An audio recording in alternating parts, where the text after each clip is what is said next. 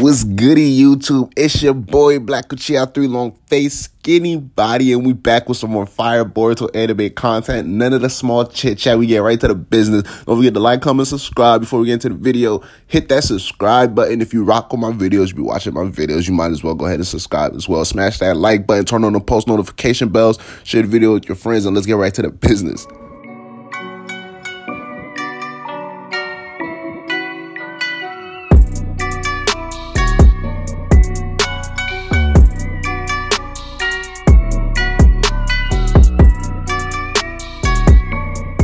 You know, we got the juice for Boruto chapter 46, and it's going down. It's getting real. And honestly, bro, if there's any more spoilers being released after I post this video, I'm really not even gonna look at it because I feel like I done read damn near the whole entire chapter. And you already know the drill. My homie, Organic Dinosaur, came through with the clutchness, you know, releasing the spoilers since early this morning because I didn't go to sleep until like around 5:30. She started tweeting about the spoilers like at 5 o'clock about from the title, the cover page, fire, no pun intended, but it's definitely like fire, straight flames.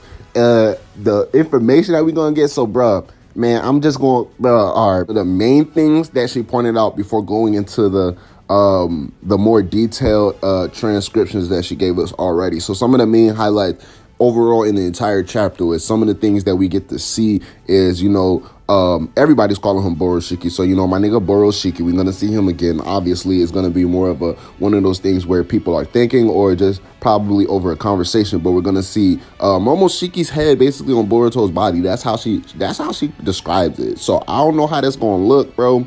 But we're going to see the full design of his karma seal from head to toe.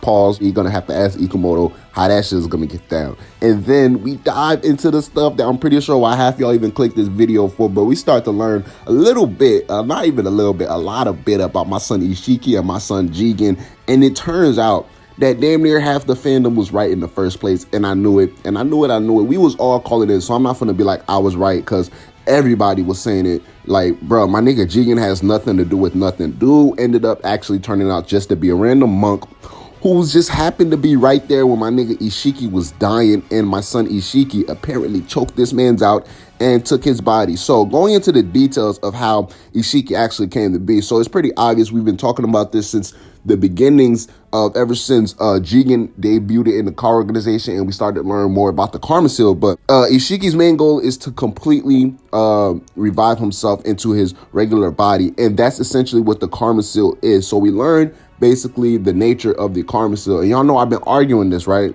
I have been arguing this, but I'm gonna still stand by my argument, even though I'm pretty sure like this chapter kind of is gonna debunk it, but I'm still stand by it. So essentially what the karma seal is a compressed version of an Otsutsuki. I still feel like a karma seal Otsutsuki vessel has the potential to be stronger than the main Otsutsuki, and it looks as if Otsutsukis can only do this on the verge of death and all of that stuff. So my guy Isshiki was completely missing his body, like his lower half of his body, and he shrunk himself and basically jumped into Jigen's body before inevitably dying and then creating the karma seal on Jigen's chin and thus leading to where we are right now. So my guy Jigen really was just a regular monk minding his business. He did not have no intentions of walking up into Naruto's household and handing mans the work like that, but my guy Isshiki has just been pulling the string. To the details of the karma seal, first of all, the main part is most of this chapter, don't get disappointed, y'all. Most of this chapter is going to be Kasha Koji versus Jigen.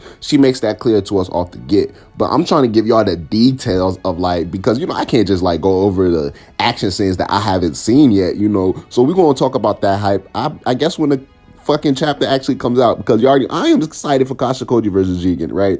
All right, but still, some of the more of the things that we talk about with the karma seal. So it's a small compressed version of Otsutsuki clan, and essentially what it does is over time it eventually will transfer. This is how it's explained throughout the transcript. It will transfer all of the data and basically I don't want to say DNA because that word it isn't used, but to make it more clear, like it transfers all of the data and all of the information that the Otsutsuki has itself into the vessel, which they implanted a karma seal until all of the data of the vessel or the karma seal. So in this case, Jigen, you know what I'm saying? And then you got Boruto and then you got Kawaki until all of their data is completely erased and nothing is left but the Otsutsuki member. What the fuck? And everybody was calling this from the jump, bro.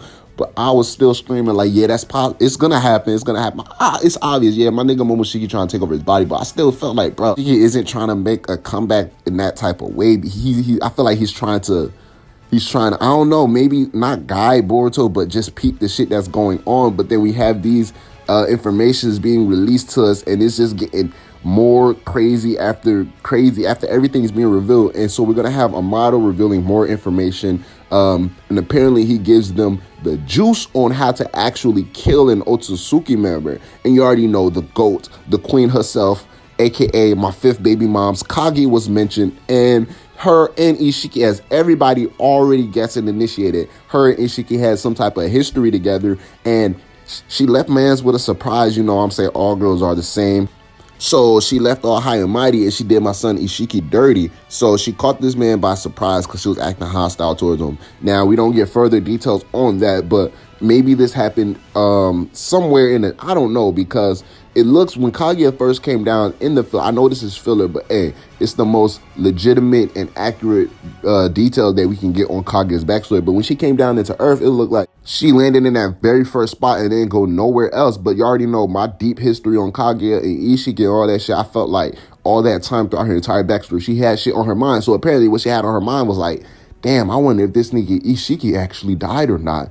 And that looks like it might turn out to actually be the case. Going over everything, Boruto's existence itself is being threatened by Momoshiki just for the mere fact that he has a karma seal. So I'm not sure exactly how far they're gonna dive deep into that, but I still gonna like fall on the edge of saying that my guy Momoshiki really is not planning to completely, I don't know, unless it's like inevitable, like from the jump, you get the karma seal, that's just what's gonna happen. But like I said, bro, we see 16-year-old Boruto, he looks completely fine. So I don't know, unless they find some type of way to slow the effects or my guy Momoshiki starts cooperating. Now, going into the juice, my guy Kashin Koji starts revealing a whole lot of information about himself.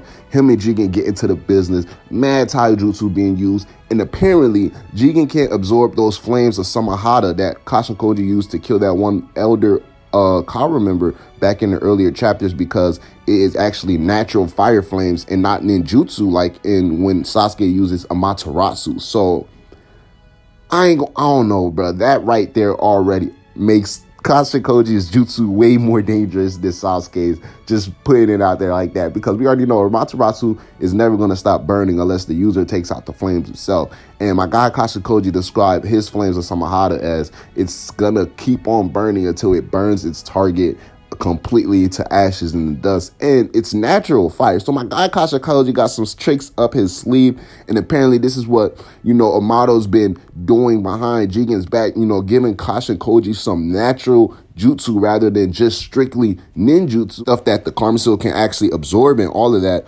But yeah, you already know the deal, y'all. I'm leaving a link in the description below, so if y'all want to read more information into the tweets and translations that Organic Dinosaur left, click the link in the description box. But it's your boy Black Uchiha 3, Boruto chapter 46 coming out in 2 more days on the 20th. Look forward for the video review. It looks like, and I know I say this a lot, but I'm gonna keep on saying it until they disappoint me, but it looks like we're anticipating the best chapter yet of Boruto. So Boruto chapter 46, long face, skinny body, got no degree. It's your boy Black Uchiha. Don't forget to comment below what's the most exciting part of this chapter that y'all looking forward to.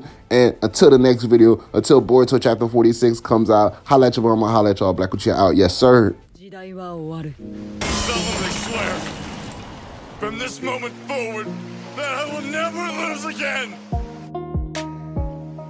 Until the day comes, I will never